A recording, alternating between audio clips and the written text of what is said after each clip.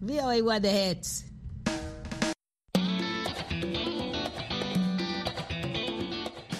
Welcome to Learning English, a daily 30-minute program from the Voice of America.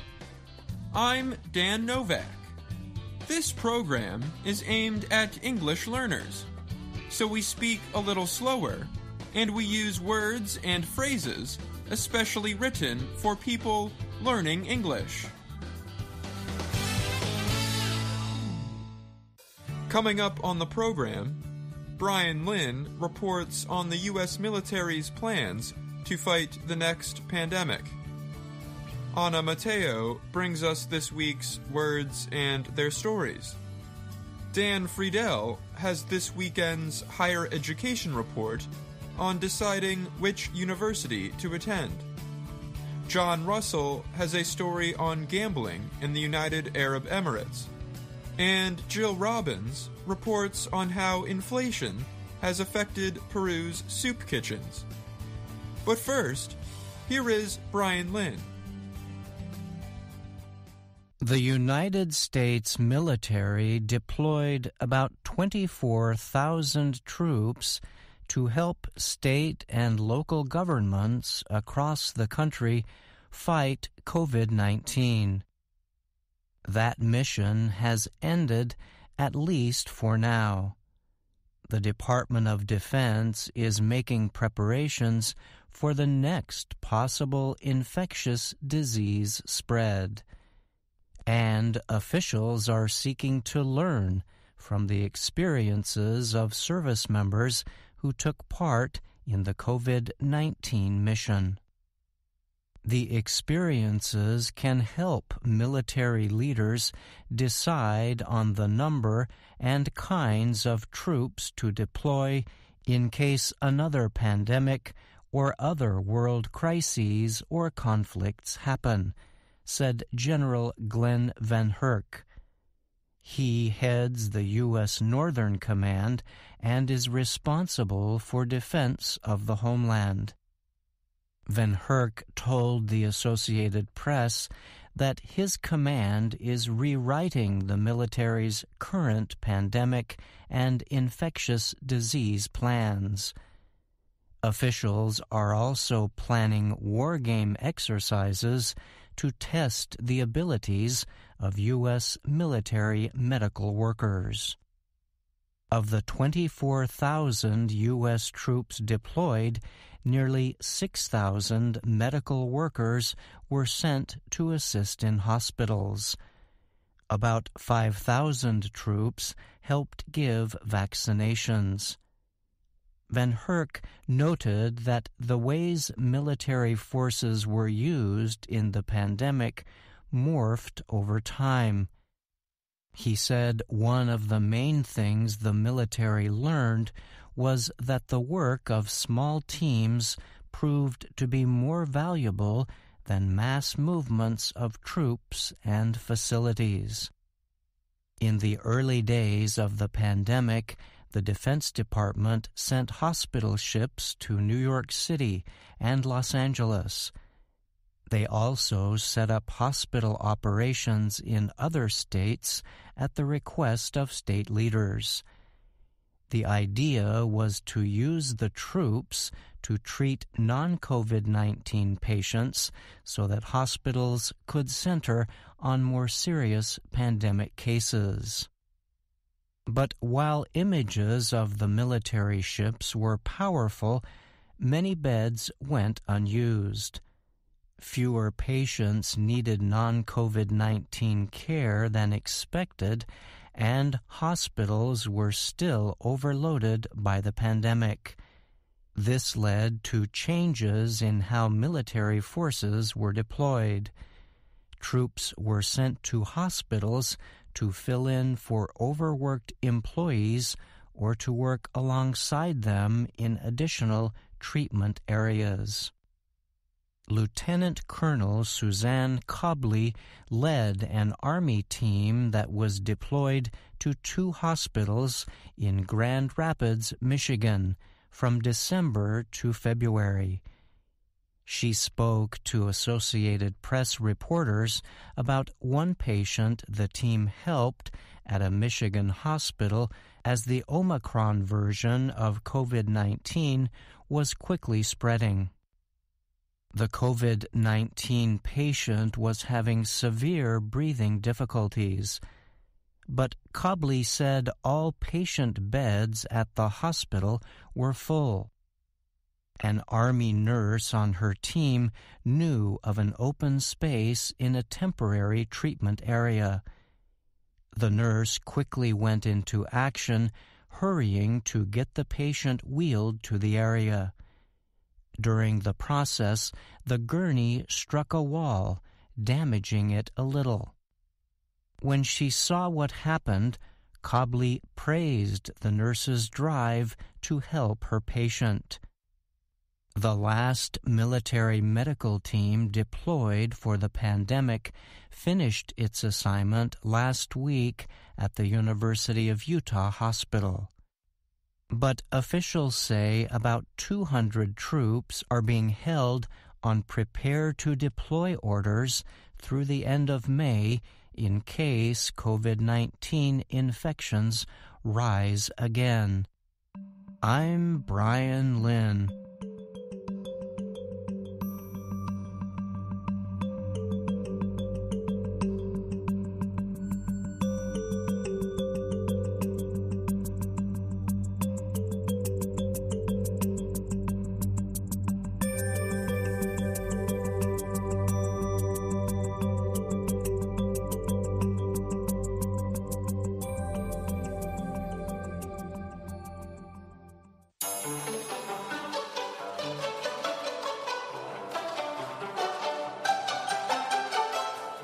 And now, words and their stories from VOA Learning English.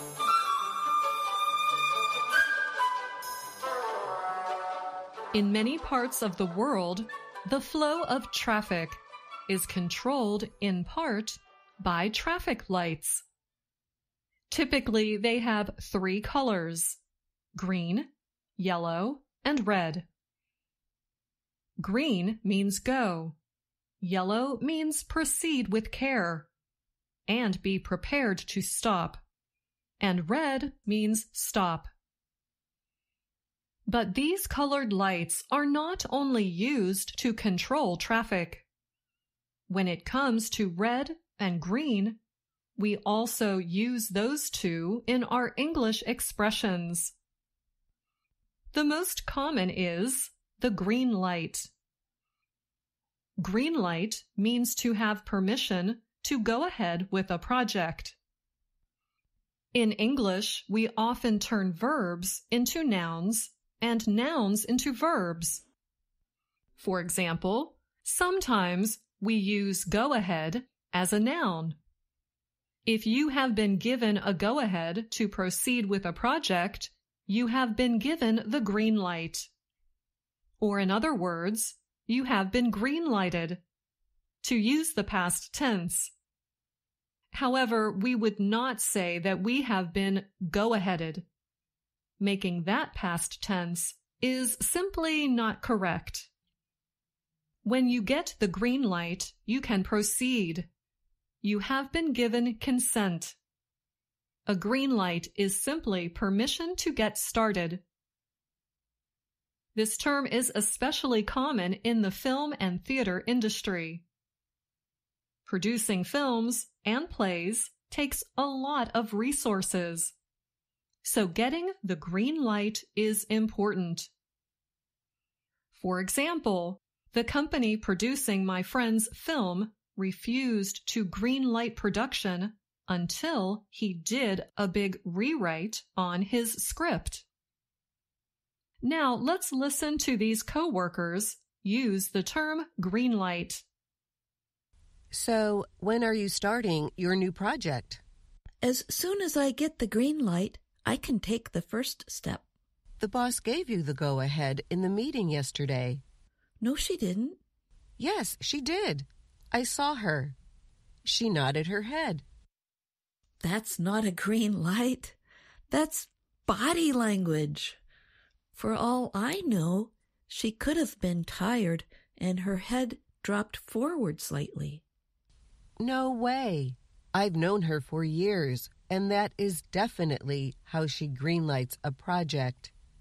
In fact, just last week, she greenlighted a bigger project than yours with just a wink. That's a shockingly subtle way to authorize a project. Perhaps, but also smart. If it doesn't work out, she can say she never gave consent. Well, my project needs a lot of resources. So I'm going to need more than a wink and a nod before I proceed. What more could you need? Oh, I don't know, maybe something in writing, like an email?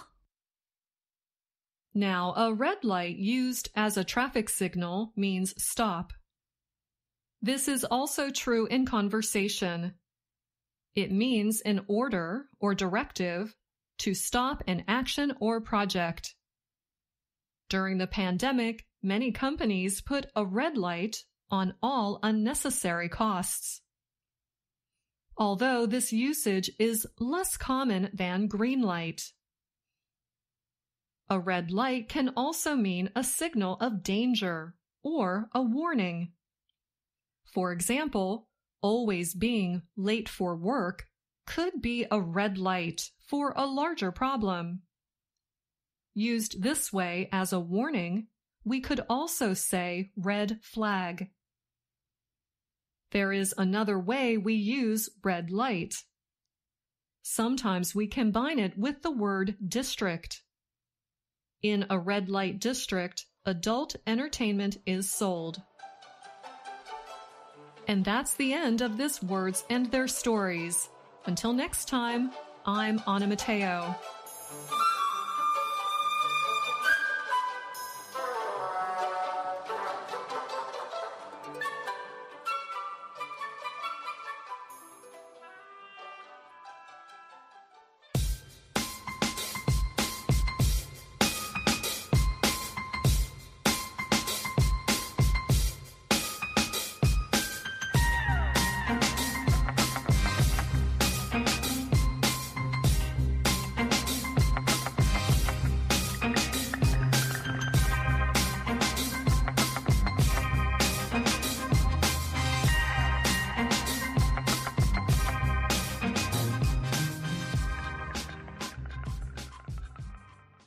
Students have until the end of April to tell the universities that have accepted them if they will attend. Most students found out if they were accepted in late March. Some students are accepted by their top choice school and immediately decide they will attend it. Others get rejections and must choose another school.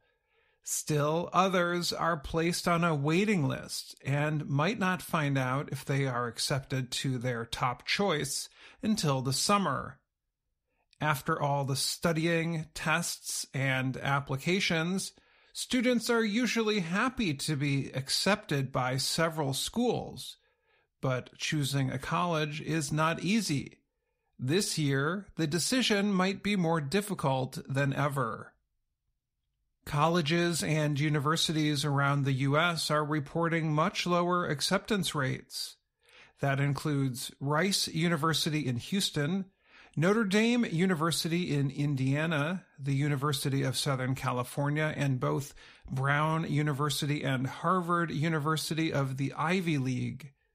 VOA spoke with two experts who explained why the rates are so low. Because of the COVID-19 pandemic, many students delayed college, they said. In addition, thousands of universities decided not to require standardized tests. As a result, this year, universities received many more applications than usual and have fewer places for students who are finishing high school this year. Nicole Percaro runs No Anxiety Prep, an educational advising company near Washington, D.C. A lot of students who in previous years thought they were shoo-ins for certain schools have not been accepted, she said. Porcaro said some students she works with are now deciding between their second-choice schools. I encourage them to try to understand, which is really hard at that age, that plans and dreams change. And it may seem that you are 100% locked into a school or a major or a plan, and it changes. Alex Coupe is an advisor for a company called Empowerly, based in San Francisco, California. In the past, he was an admissions counselor at Stanford. He said some students feel stuck. Rice, a highly rated school in Houston, Texas, accepted only 2,691 students out of over 31,000 who applied. Yvonne Romero da Silva is the school's vice president for enrollment. Romero da Silva said students deciding between more than one college should think about the one they feel most connected to, even if it is not the one with the highest rank. Each institution has a unique element to it, culture to it. So I feel sad sometimes for the students who felt forced to make that decision of where they're going to go simply because the school was ranked higher than the school that they really, really loved. Romero da Silva said many parents can get caught up in a school's rank, but the important thing for them to do is help their children get excited about going to a school where they will thrive or do well. This year, many universities opened their campuses to visitors and are not closed because of COVID-19 restrictions. So, Romero da Silva said she believes high school students who went to events for prospective students will have an easier time deciding if they want to attend the school. Rice hosted its event for visitors, known as Owl Days, recently. Rice's campus is so beautiful, you just can't get a sense of the physical spaces until you're actually here, Romero da Silva said. Many universities offer more chances for students to visit before requiring a decision. The experts said this is extra helpful for graduate students. They may be able to visit a laboratory or to meet with the professor who will guide their studies. Both Coupe and Porcaro said it is unlikely, especially this year, that students will be accepted from waiting lists, but they should accept a place on the waiting list quickly. The next step is to contact the school and express interest for a second time. This is called a letter of continued interest. The document should include any new information about the student. The new information does not have to be curing cancer, Porcaro said, but as long as they can show they've been using their time well and not coasting. The next thing students should do is send in money to hold their place at another school, Coupe said. This is called a deposit. They may lose the money if a spot at their first-choice school opens, but the peace of mind is precious at this stage, he said. As the year goes on, send a short update every 3 to 4 weeks, Coupe added. Porcaro said there is a lot of information available for international students. They should attend as many computer-based activities as possible. She also discussed a company called College Scoops that presents independent visits to college campuses. Coupe said international students who are on a wait list should use 2 strategies. Tell the university that they do not need financial aid and consider centering their studies on a different subject. The subject can always be changed later. After all, many American students do it. And at a lot of schools in the country, you can change your major on the first day of college back to biology. Students change their mind here all the time. I'm Dan Friedel.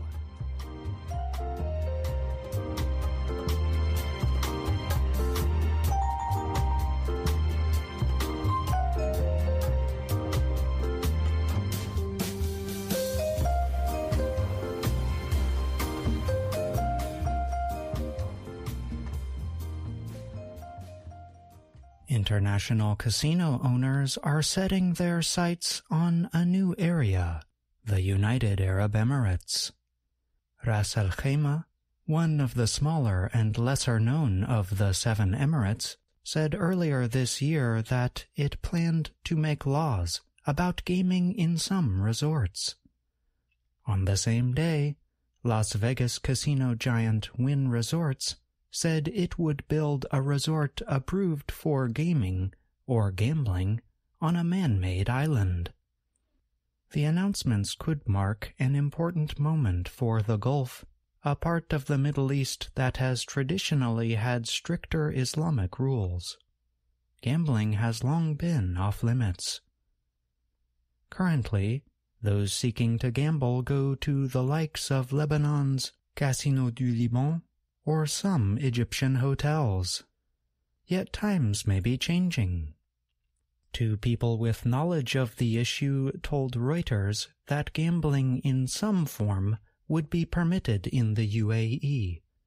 But, they added, it would be up to each emirate to decide whether and how to make rules about it, similar to how Sharjah does not permit alcohol sales, unlike other emirates. They also said the policy change would happen soon, without providing an exact date. Casino and hotel companies that have moved into the UAE could benefit should Ras Al Khaimah make the way for other emirates to follow. Caesar's Palace, which opened in Dubai in 2018, and is the only one of American giant Caesars Entertainment resorts without a casino, told Reuters that it would examine any possibility of offering gambling in Dubai. About 10 kilometers along Dubai's coast from the Caesars Resort, digging has begun on another area to support a new resort by Las Vegas gambling company MGM Resorts International. When asked whether it would consider introducing gaming at the resort, MGM said, "Gaming has not been part of the planning, and there are no updates to our plans."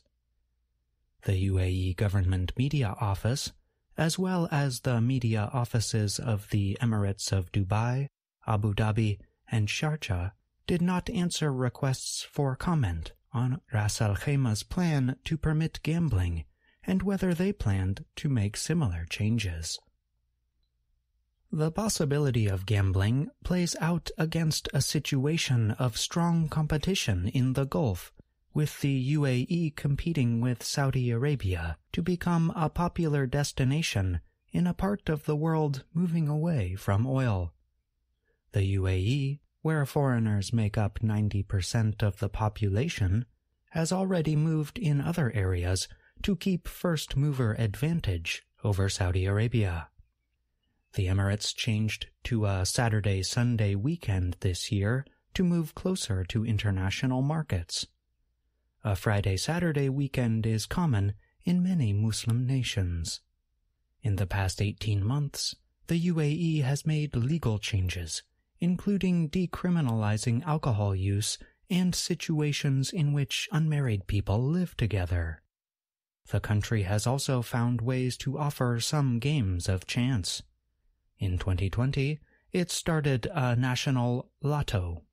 Players bought a collectible picture of a UAE scene, such as the Burj Al Arab Hotel, for $9.50. The buyers were entered into a draw.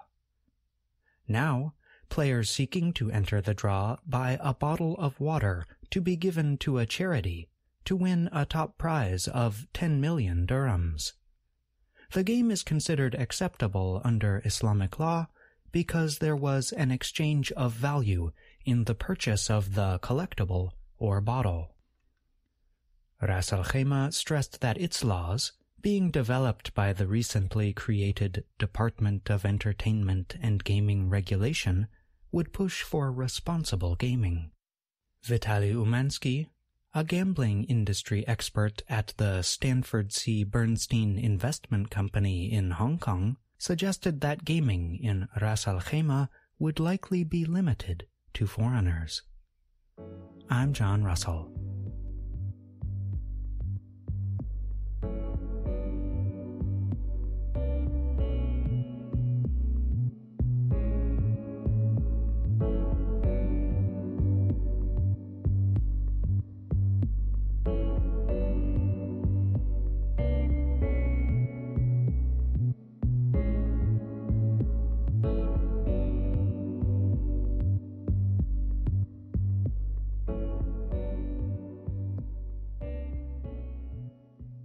In the hilly slums of Peruvian capital Lima, soup kitchens provide free food to some of the nation's poorest people.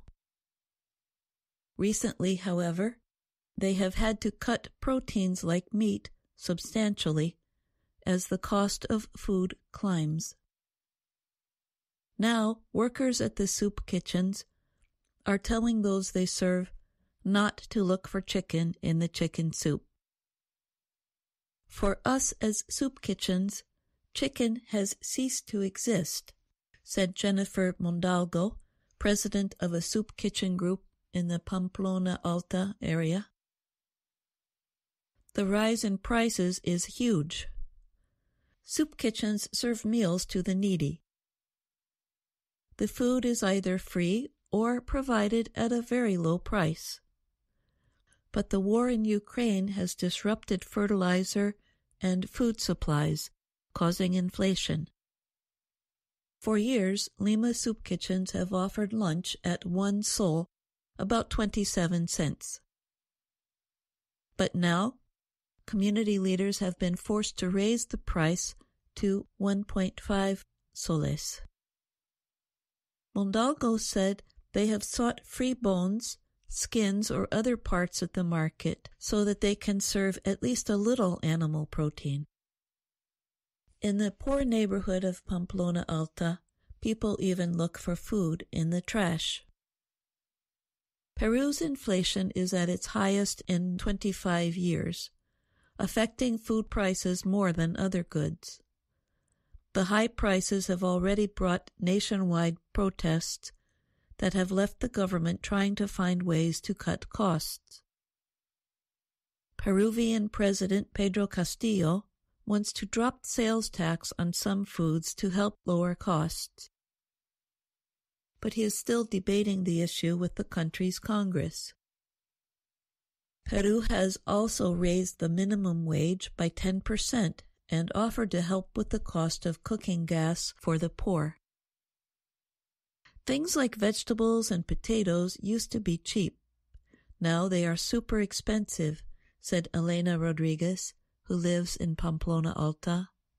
I don't know what to do anymore. Recently, a soup kitchen in Pamplona Alta served rice and vegetables with an increasingly rare treat, chicken soup. The chicken bones came from a donation at the market earlier in the day. The Peruvian government says vegetable oil has increased 50% in the past year.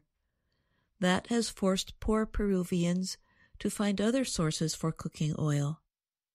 Some reuse animal fats left from earlier meals. If soup kitchens ceased to exist, our lives would be terrible, said Maria Sanchez. She spends almost 200 soles a month at her local soup kitchen to feed lunch to her family of 6. We wouldn't know what to buy because everything is so expensive at the market. I'm Jill Robbins. And that's our program for today. Listen again tomorrow to learn English through stories from around the world. I'm Dan Novak.